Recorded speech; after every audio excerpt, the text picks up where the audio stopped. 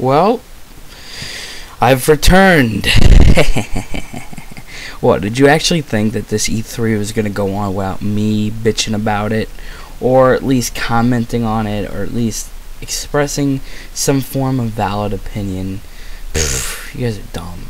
Nah, I'm just kidding, I love you. Okay, MonsterManX here, not gonna yell because I have people in the house, and I don't feel like, waiting till it's too late to yell and record this alone. I'm gonna do it now. So let's just get this started. I probably sound like I'm on like a jazz radio or something. Smooth operated jazz. Yeah. Okay, so today I sat down and I actually watched the Microsoft E3 conference. And, I'm not a big Microsoft guy. I've just never been, fascinated by them because to me it's just all movies and shooters, and I'm just not interested in that. I'm sorry if I offended you by saying that. But hold your thoughts here, okay? Because I have to say that they really actually surpassed me. I kind of ignored the games. I mean, okay, the biggest shocker for me was the announcement of Metal Gear Solid 5 coming to the Xbox 360. But, I mean, it came to no surprise because that was kind of the inevitable. Poor Kojima's probably losing money off of that great game. Another thing is that, we don't know if the fourth one's coming to that system. So that's a, question mark right there. Of course, the biggest and most bold thing that I've seen them, I saw them do was Project Natal, which is essentially going to be the Wii Bar on steroids. It's going to basically revolutionize the way that we play games by making us the controller and using our hands and our movements, by using a 3D rendering system that's going to allow our whole body movements to create, whatever we're going to do. Also, it has voice recognition and will greet you and whatnot in specific games. And it also has facial configuration. No, facial, you get the idea. It can recognize your face. It's very intriguing. So essentially, it's going to be like the gaming thing of the future. Now, to me, this is just amazing because, I mean, you know what? It is the inevitable because eventually people are going to go and get tired of controllers. But here's my concern. I would like to enjoy this concept for once from Microsoft nonetheless. But, I mean, something in the back of my head, I can't help but feel this is going to be some form of extra gimmicky iToy. In other words, I mean, really, is this for real? Are we really going to play games without a controller or any form right now at least? I mean, couldn't we hold this for another 50 years?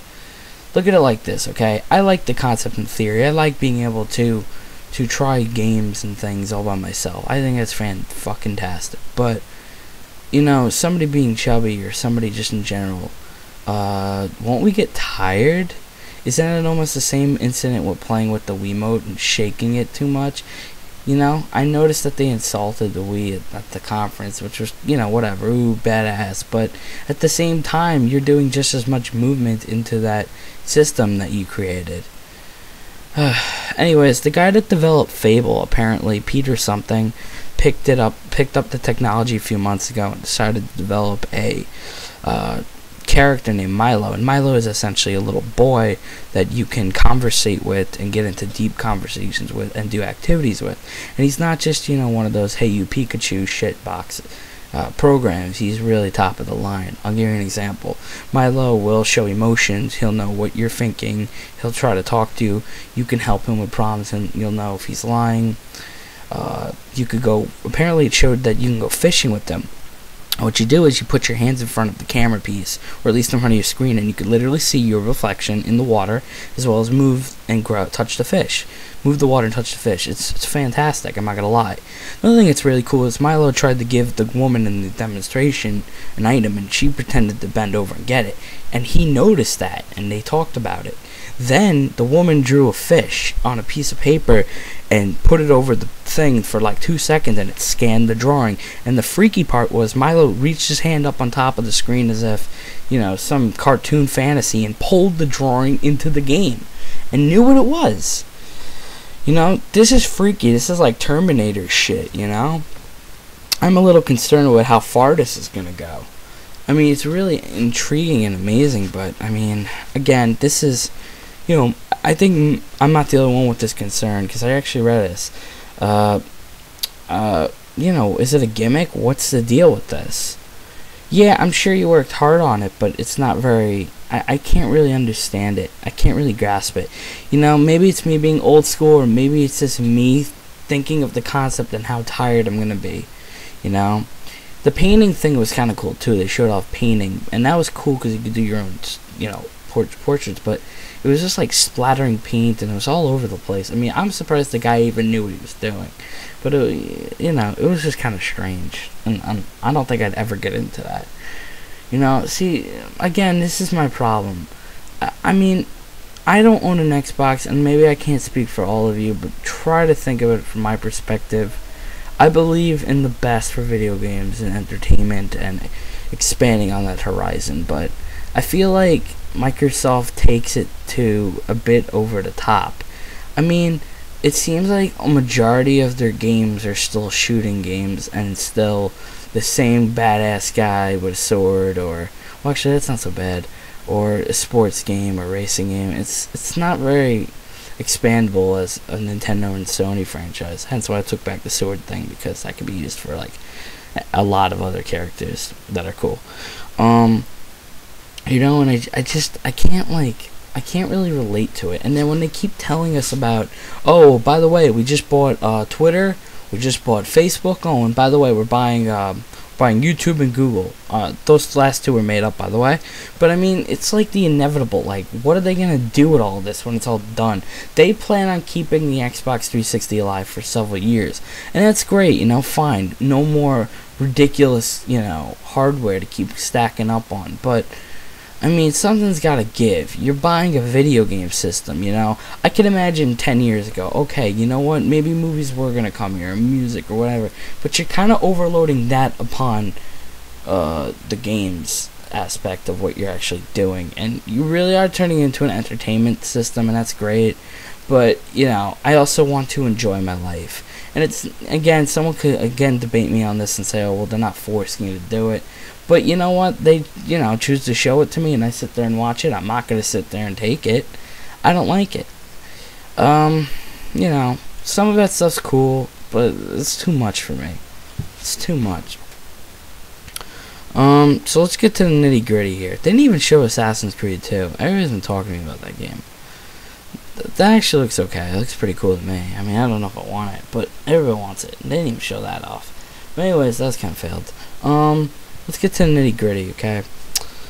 I know last year I did an E3 rant on Nintendo and everything, and the whole thing, whole shebang, and I know that that's what got me started on this whole Grant Gear series. And, you know, I still appreciate that everybody loved it and still likes this show, and I'm glad. Thank you so much. Really, I mean, it means a lot to me. Unfortunately, I cannot find that rant. I lost it. I had it on a flash drive, and apparently it didn't clip onto the drive. If I find it, I'll post it, so if you guys want to listen out of sheer boredom, you can listen to it. But for now, you're going to have to enjoy my rants coming up within the next day. Yeah, which leads me to my next thing. Nintendo and Sony are tomorrow, the two companies of which that are in my life right now. Nintendo being in, I would say, about 99% of ours on the elounge message board. You know, they need to seriously pull. They need to do something that's going to shock us. We know that they're probably going to do a Wii Fit Plus or a new Mario or Zelda game, which of course you've heard me in the past go that we need those other 8 or so franchises back and not more Mario shit. I'm hoping to see Pikmin 3, which I'm expecting actually. But I want a game that we didn't see coming, okay? If they announce a Kid Icarus or something, you know, just something out of the blue, you know, anything. F-Zero, Earthbound, Donkey Kong Country, I might have said Kid Icarus, all that, you know, just something. Surprise us, Nintendo. I dare you. Please.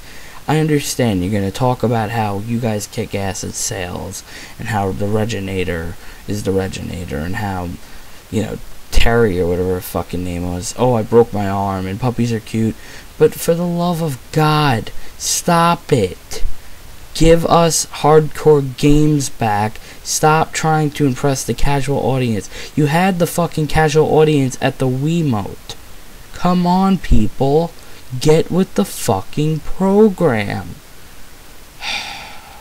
Alright, guys. And Sony, I'm not even worried about it. That ghost thing is kind of cool. We'll talk about that tomorrow, though. I'm going to do a couple of things, alright? Anyways, this is MonsterManX. Just wanted to tell you I'm still here, and I'm still going to fucking rant. Peace out.